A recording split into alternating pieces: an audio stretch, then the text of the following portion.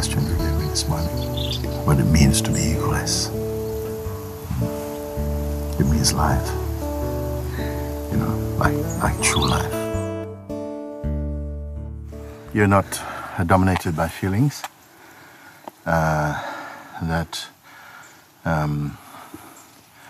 Your life is not in service to your person. You know, meaning that for most human beings, our life is primarily in service to our person. Like, you know, how we are doing. I'm not well. I need this. I don't have it. It's all about us. That is. And that is such a. Our lives should be for service. Like it's like one life in service, not to itself really, but to life, you know. It can make hundreds of people lift the joy of the many of them if you do it in proper service. A life in service to yourself is it's kind of selfish, and we call like so wasteful, because so much power is in you. And that power is not for your person, you know. And so to be egoless, when the person wants to be egoless, it's very difficult if the person remains. He's trying to be good, and it's okay. It's also a very wide path. Most people, you're told when you read the scripture, love one another and do good to those who do bad things to you and stuff like this, no?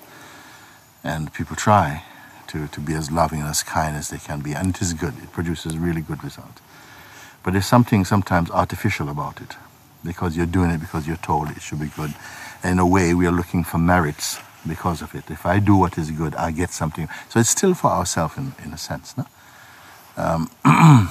But when we wake up to the truth, you know, that you are the self cares for everything, for everyone, you know, it's different somehow.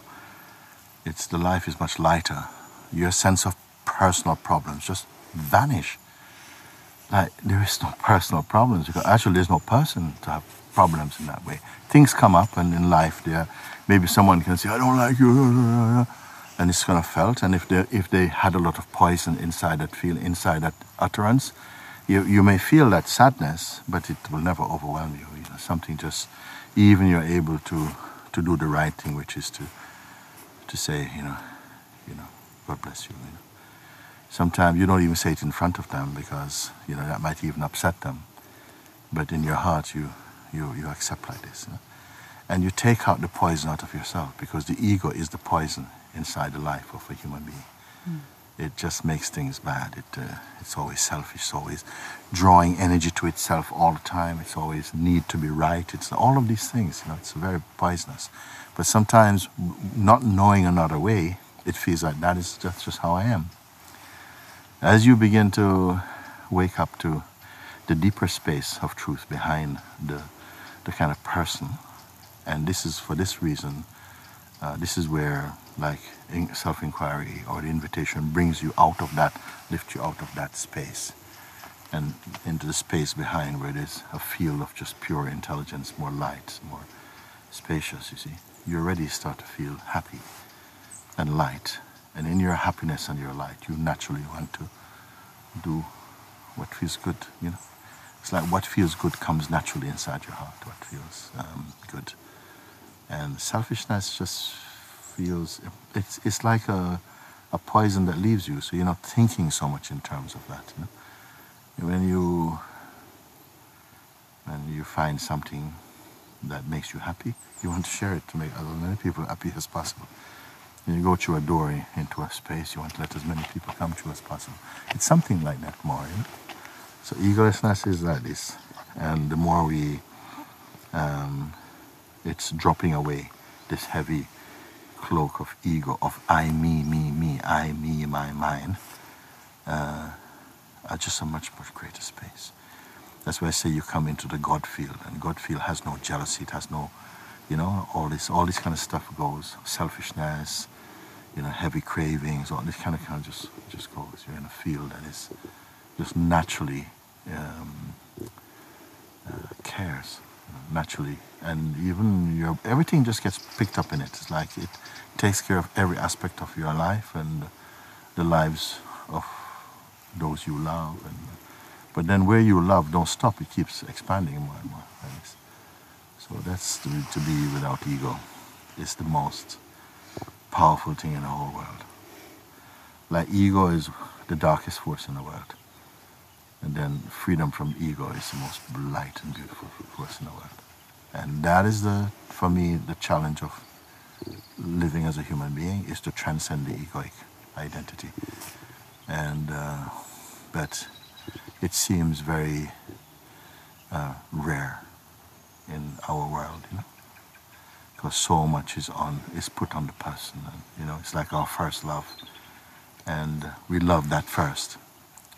But you are meant to love the self, but not the person, the self first. But we tend to love it last. And it is like that we first grow up with identity strongly and all me, but we are never happy really like that. We need so many things. We need money, we need friendships, we need partners, we need nice things in order to be happy. Whereas someone who is free of ego can just be happy, you're just happy anyway. Wherever you put them, they're happy. They're not competitive, they're very broad in their dealings. They always think for the feelings of others and stuff like that. It's very beautiful. And my wish and prayer is that it just becomes contagious again, just to be happy, that beings just enjoy, when we have like group actions and stuff, people learn to see that they can work together and produce something beautiful, and they love it. When in Monte Sahaja now, the climate has become the vibration has become so much higher, so that the feeling of love is easy. It's not, people are not pretending to love, it's kind of genuinely feeling the vibration. Where does vibration come from? It's not we came here and this was a special land and the trees were giving vibration. No, it's we are bringing the vibration, the living self, by our actions, by our thoughts, by the meditation, by the understanding, by the veneration, the understanding of, and the attraction to God or to pure consciousness. All of this is lifting the vibration. So it becomes palpable. Even people who don't know about these things, when they come, they feel something. Well, I feel good here. I like being here. What are they responding to? They're responding to something in the vibration of the place. They probably don't know the philosophy. It's not important, even the philosophy. It is the activity of the philosophy. It is the power of the guidance accepted. There's no power in the guidance if it's not accepted. When it's accepted, then it wakes up and it starts to move, and then everything, the trees start to pick it up, the earth pick it up, everything picks it up, That's why some places you can go and you can feel the vibration of the place, even though that person is not there anymore like that. I've been to places like that in India, and even in Jamaica, even in Bob Marley's house. I felt this vibration, actually. I went to his room, where his slippers is by his bed, and I wasn't expecting anything like this, but the feeling was so powerful of love. It was so wonderful. Indira Gandhi's place and different places I've been in, it feels not so many, but actually quite a few. You feel this vibration, and it lives in the walls. It's even the bricks, they hold the vibration. Everything, you go inside, you feel like there was happiness in this house. Some happiness was in this house. And it lives, even though the people left their bodies, the happiness is inside the house. It's an amazing thing. Sometimes the darkness lives in the house also. If it carries it, it's like these are the strong energies of attraction, desire, fear, love. These are powerful forces in the human kingdom. And they somehow affects even the earth. It leaves, it leaves that vibration there. So sometimes people go to the forest. Instead of love being in nature, is because it's not polluted by human darkness, So they feel a bit like, it's empty of that. Just move more into like tree consciousness and land earth consciousness and more than that. But when you come to a place where the consciousness as manifested in the human form, because it's so much more rich, more diverse in its expression, if it is pervaded by and imbued with consciousness, It's so powerful. This is why, you know, like I say, that it was just 2,100 years ago, 2,100 years ago, Jesus was here physically on the earth, and just through one human being, you know, who was just embodiment of God consciousness. And even after leave his body, 2,100 years later, people are still becoming followers of Christ, or followers of the Buddha, or followers of Krishna. It's like 5,000 years ago, of Rama, many, many thousands of years ago. Why? Because the vibration is there when they hold that. So it's a very powerful thing. And that when I used to say that, you know, one human being forgot about themselves, and since then the whole world cannot forget them. That's a very powerful thing. By forgetting themselves, meaning to override the ego, to just don't listen to him. You know, they transcended that. And their influence, their presence, their words and presence, you know, impacted on the lives of millions of beings. So they are examples, and each of these human beings have exactly the same kind of blood type like us, looked at the same moon and the same stars and the same sun just like us. They still had, they had appetites, they got tired, they sometimes didn't sleep, they had friendships, they had people who hated them and stuff like that, but still they were just glowing in the spirit of truth, in the spirit of God. So that gives, that's for me is the fulfillment of a human life, to wake up into the truth of what you really are, and that is what God is, that you're inside the God kingdom, inside your heart. That is what is. A human being that just merely follows scriptures alone on the surface is not enough. Their life will change, it will impact on the lives of other people, but in a soft way. But the one who abandons their ego and plunges fully into the God ocean, this one rises up, you know, and becomes a guide in the world, even if they don't speak. So there are some beings who never spoke, they don't speak, but their presence is so powerful because it's so much inherent in their being, this presence of God, that people just be in their presence and they're transformed by that. So for me, that's what it means to be without ego. It's the most powerful thing in the world. If I were to meet two people, one who's been to Venus and lived there for 6 months, and one who's just lived in a cardboard box for 6 months in meditation and God, and who has awakened to something, I'd go there anytime and be with this one. I don't need to speak to an astronaut about life, you know, because they could just be equally as full of ego. But the one who has transcended ego inside himself, that would be my happy date. I'd rather go sit there and just to be with this, to be in that field of beings, even beings who love God or who are searching for truth. That is the holy company. Just to be in the company of seekers of truth is called auspicious as well.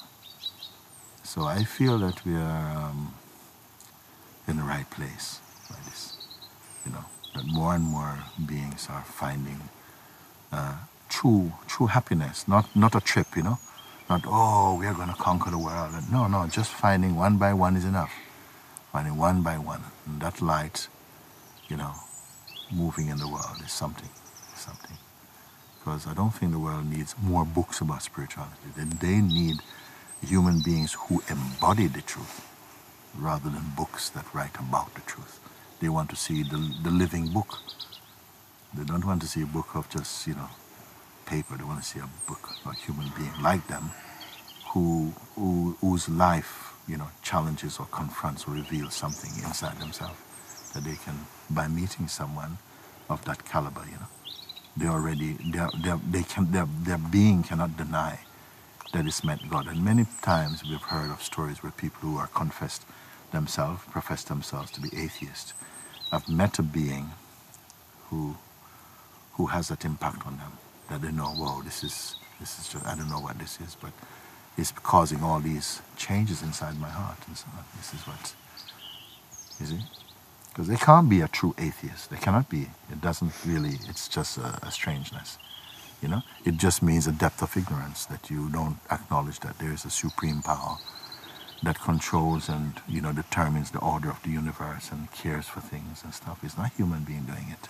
It's not human being allowing these trees to grow and to, you know, sending rain and, you know, to change the weather and to take care of all the planets in even one solar system. I mean, but of all the solar systems, you know, just, I cannot, even to talk about it makes you feel weak. You know, you can't grasp the magnificence and the might of that supreme being. And the being is not separate like as an entity doing the things. It is inside the things itself, you know. It's like God cannot be just a form, or God is embodied in all forms and beyond them, you see? Because the forms are constantly changing, because he gives them the portion of time and growth, and anything that is growing must be transformative, changeful, and so on. And, but the God Self is unchanging and yet manifesting change, and taking care of all the different permutations of its expression. It's just, sometimes just want to try and portray it as a kind of field of energy, but not just energy. It's an intelligence and a spirit this is its visible expression, and appearing out of it gives many clues. Just if you look, you know, we look on someone, we see the hair on their head, which keeps coming out. We're coming out from what? If you look inside the head, there's no hair inside the head coming out. There's nothing there. It's just growing. It shall show you that out of emptiness I create all these things, and sustain them and bring them back to emptiness. You know, it's too magnificent to talk about it. You know, and some beings that just get overwhelmed at just the majesty of that power. So that power is the source of your own sense of self.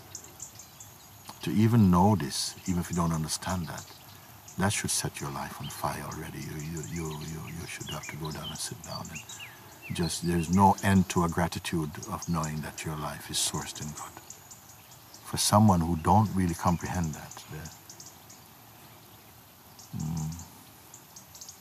also that is designated by the power that there will be beings who don't feel that for a while, and then eventually they must wake up to that in themselves. So an auspicious life for me is the life that moves away from the ego, which creates a blindness inside the being and make us just, you know, be concerned about earthly things, and as opposed to the one who is aware and living in that awareness, and then living as that awareness. If you come to live as awareness, you are already in the kingdom. You're already in that space. In fact, it's even, I would say, greater than heaven, if I can say something like that.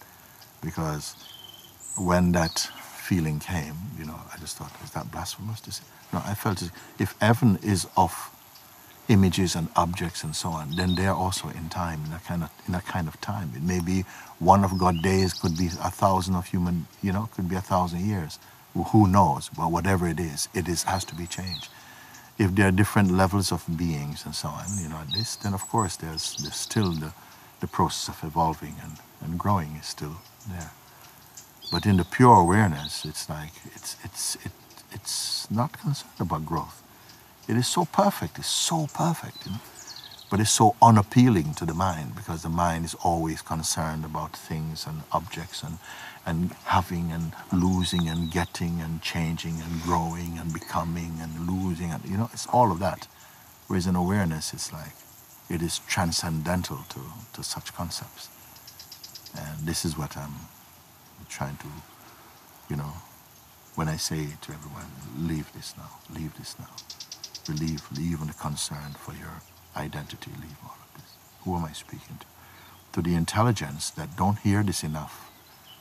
And when it hears this command that comes from the heart, it's able to drop everything and then be in the oneness, in the experience of its own oneness, you see. And then it's not, you see, rarely people in the hall in Satsang, in the meditations like this and the guidances like this, you see, then the disturbance is not there. You know, it's like you're in a transcendental plane. Selfishness and all this kind of stuff, it just kind of thins away, and it's as though you're floating in a lighter dimension, you know, of being. So it's very tangible, actually, that we feel it and we have the capacity to experience it. In the beginning, for many people, their mind comes. You can see sometimes people come here, they're not used to this type of environment, and you see how much their mind is troubling them. It appears as though it's the place that's troubling them and the people are troubling them, but it's their own mind is troubling them. You know, it feels uncomfortable because it feels challenged, you know. Why are these people so happy about what, you know? I mean, I don't even trust them, they're pretending, you know. It goes into overdrive on this cynicism, judgments, on discomfort, all these things come up. But they are just the birth pains to reach a higher state of, if they persist, and often they don't. They go away, but something is inside, and that seed begins to grow inside there. Because God brought them here. Even if they feel, well, I didn't want to come here, as my wife came here, so it's still the force that caused them to come here. The force causes them to experience the disturbance that's in them, but they don't recognize that it's coming from them. They think it's coming from outside. But it's coming from a reaction to the energy that they're experiencing, that they're not yet compatible with it, because they're so much in the domain of egoic identity. So that is shaking, you know. So, a very good question you gave me this morning. What it means to be egoless. It means life, you know, like true life. When we think of Jesus or Prophet Muhammad or Krishna or the Buddha or something, you know, it immediately is even people don't know about these things. They know it represents a higher level of consciousness, a level where love is the climate, and, you know, peace, and, you know. So, but when we say I, the implication, the real meaning of I, is consciousness. But rarely in the world, when we say I, it means consciousness. It's meaning individuality, it meaning person, it meaning, you know, I'm a man, I'm a woman. It's such a contracted, such a limitation, see. But I, even if we sometimes, even the one who is awake, will say I, knowing that it's referring to a sense of individuality and so on. But underneath that I is a deeper, they're in that space of a deeper knowing, a spiritual knowing, that it is consciousness speaking, you know, and not the person. It's a different vibration altogether. When you are with someone and when they speak, you experience spaciousness. That I is the I that comes from consciousness, that is consciousness. When you feel you're speaking with someone and you've got to be careful what you say, and that I is loaded with personhood, and you can see, you know, the person can, a world full of, earth full of personhood is a very suffocating place, stifling, you know. Even if there was only, you know, 3 million people on the earth, it would feel, well, probably that's a small number. But when you meet them, you'd feel a bit suffocated. But one human being who is awake to the self in a crowd of thousands shine and illumines that, you know, raise the level of consciousness in people who recognize it, you know. Because something in us can recognize that you're standing in a higher presence. You know? That's what happens there. Yeah. Because even without being told, people start to behave differently to someone who's awake. They just behave, they can't help it, they behave differently without knowing consciously, oh, that person is someone. No, just they behave differently. They may start in the beginning by being, you know, that's just treating like, oh, this regular thing. But gradually, the presence begin to, sort of percolate and to kind of move more deeply inside you. And it changes them. Their climate start to change. They start to feel more kind, more open. They want to do things for you. It's like that. That's without knowing anything about spirituality. It is commanded in the world. That's when one of the hadiths of the prophets say that when God created the world, it says that God commanded the world, whole world, serve those who serve me, meaning those who are searching for truth. Serve them and make weary and tired those who serve you. You understand? It's a powerful thing. Mm-hmm. Serve those who serve me, meaning serve those, take care of them who honor God and truth. Make tired those who serve you, who serve the world. Make them tired. Is that a curse? No, it's a blessing also. Because when you get tired of your own rubbish, then maybe there's space finally to say, you know what, I've got to try something different. It says, make weary those who serve you, because their service is in vain. It's like just serving matter and not spirit. So it's a beautiful, it's written inside the heart, in the DNA of every living being, not just human being, but in the presence of one who venerates the truth. Something in them will honor them. It will respond to them. It may even at first want to get rid of them, but it cannot deny that their presence has an impact upon the existence. That is the power of the Holy Spirit and the Spirit of truth in each one. And I say, this place has to shine in that. It has to, as long as I'm here, it has to be that our focus is on, cutting the ego. And not just cutting ego, but living in the truth. Because if your life is only trying to cut ego, maybe you don't even taste the full joy, You're too busy trying to cut ego. But I say, but I'm showing you the truth also, in the meantime. So as you are, you're trying to cut ego, you find the truth, you put down your cutter and just rejoice in the truth and let truth cut the ego. Isn't it beautiful? Yes. Yeah, the truth cut the ego. Why your hands have to cut the ego? You see? That's what the invitation does. That's what the invitation does. The invitation takes all the dirty work, the grime and stuff out of it and brings you into the lap of God.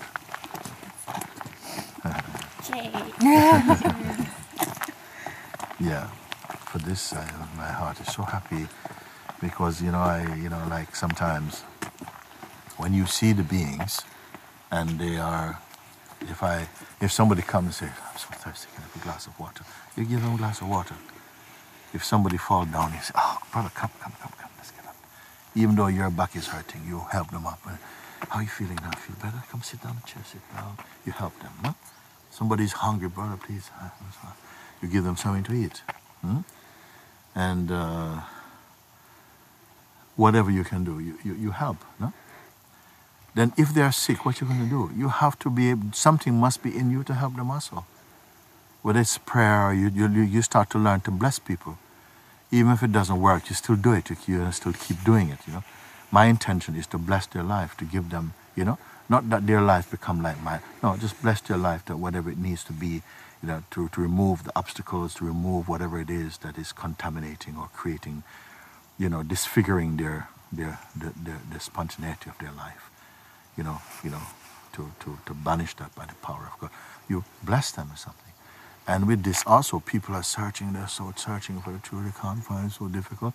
I say, yeah, no, I say, okay, you read the invitation. Listen to this. Just listen to it. Just listen to it. Okay. And that is the big help they can get. So my God, I was getting ready to do all this gymnastics to try and get over these things, and you've made it so easy. Something has become so easy, I didn't have to go through my mind. I didn't have to go down into this, this dark place of myself. I came to the light place of myself like that. Isn't that a wonderful thing? Why everybody have to suffer blood, sweat, and tears? And they can't do it because the human beings are getting weaker. because they want everything to be done by machines. You know, we don't want to. So even the work of working on ourselves. Yes, if it's to build your ego, we'll do it. We'll lift heavy weights to build up ego, but to change to transform your heart from a suffering place into a place, into the abode of peace. Yeah, man, I can't get into that and stuff because they feel it doesn't show, you know, like this. So perhaps this is why maybe grace brought invitation now to say, you know, but you have to also come in. You know, you think you're happy, but that's not real happiness, you know, and to try to get them. I feel there must be, because why it didn't, for me, the invitation is the easiest thing. It's like someone holding your hand and walking you through the door. Come, let's go to this door. You know, I want to meet Jesus. Come with me and show you. I'll take you right here. Come, just a minute. Come. Let's walk through the door. You're inside. You know, I was going to go to Jerusalem. I was going to go to Calvary. No, he's right here. Come. Right here. Walk you through the door. Isn't it? Thank you. Our Father, take me away, take me